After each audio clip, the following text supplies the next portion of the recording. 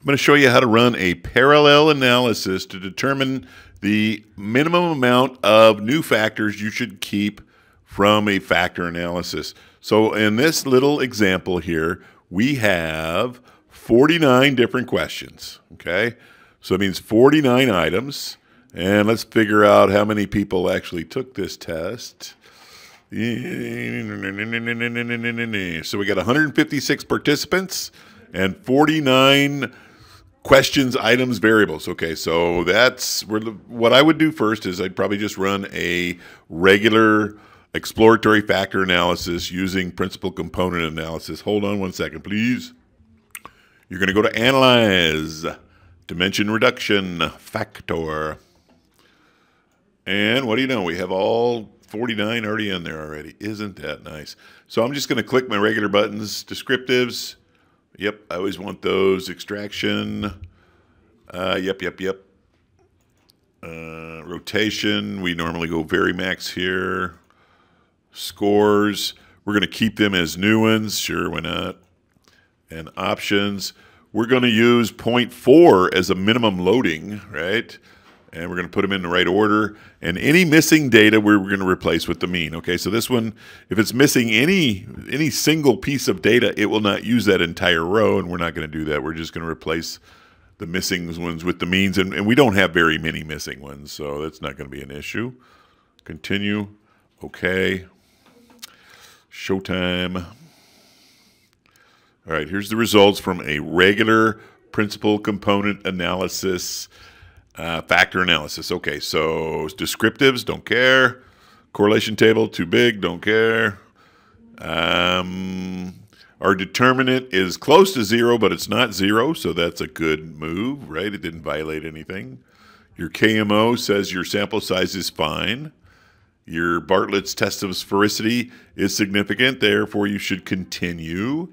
And there's your extractions, but we're not really looking for that. So according to this, any eigenvalue, we're using the Kaiser criteria that basically says any eigenvalue that's greater than 1, you should probably use. So according to this, out of our 49 questions, we could possibly get 15 new factors. That's a lot.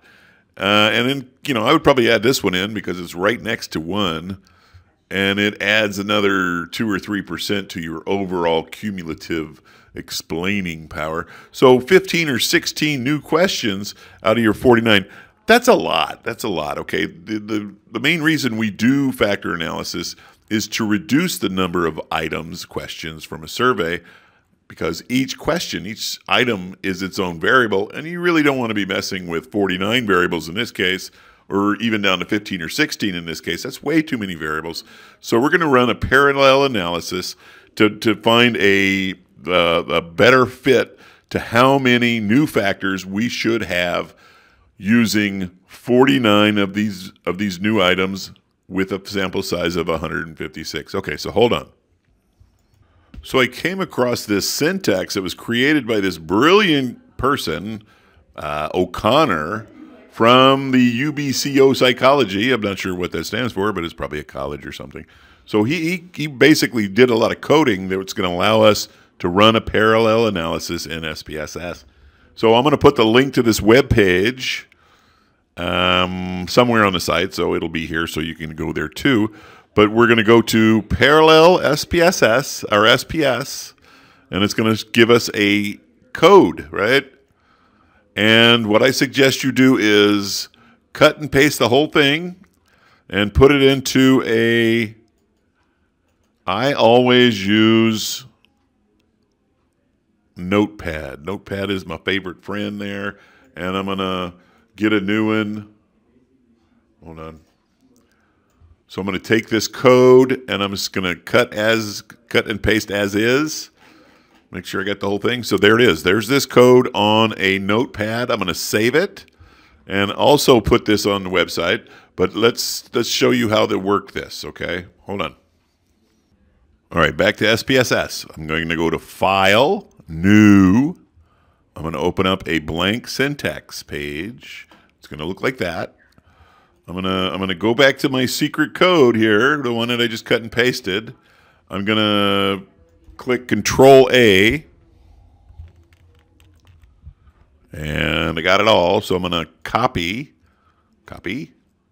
and then I'm gonna paste it into the syntax box. Paste, and there it is. It's almost ready to go. We're almost done, believe it or not. So this top part up here, parallel analysis program. Right? If it has an asterisk in front of it, that means the computer's going to skip over it. So that's the easy part. So in cases, that is your sample size. So our sample size was 156. Just replace the numbers. Be very careful. Don't erase any dots or anything. And our number of variables was how many questions, how many items we had. We had 49. Okay? And right underneath it, it says specify the desired kind of parallel analysis. And we're just going to use number 1, principal component analysis. That's the one I'm used to. Principal axis, I've used that before, but we don't use it a lot around here. So we're just going to use the regular PCA. I'm going to click 1. And again, I'm going to highlight the whole thing and hit the little green go button. And it's going to calculate, these are randomly generated eigenvalues. In other words, it takes all the data at random and it does its magic mathematics on it. But at random, these are the randomly generated eigenvalues. Now we're going to compare those to the ones we just did up here.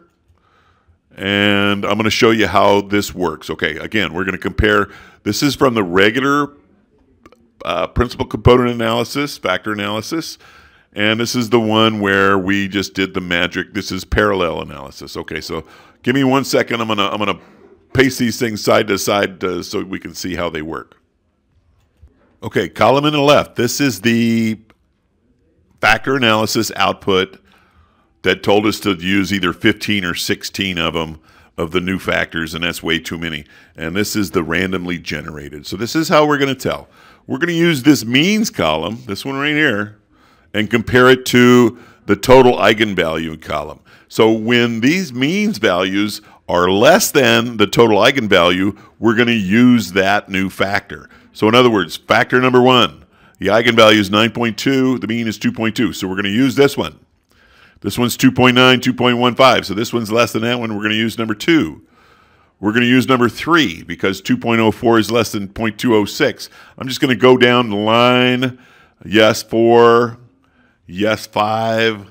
1.92 and 1.79. Yep, this one's still less than, so we're going to use 6. I got 1.726. 1.729. So yes, this is still good. So I'm going to use 7. Number 8, it says 1.652. This says 1.66. Uh-oh. So on eigenvalue number 8, this number is less than this number, so we're not going to use it. So according to this system, this parallel analysis, we should probably shoot for 7 new factors only, not 15 or 16. But according to the parallel analysis, we should be looking for 7 new factors. That's how it works. MGZ out.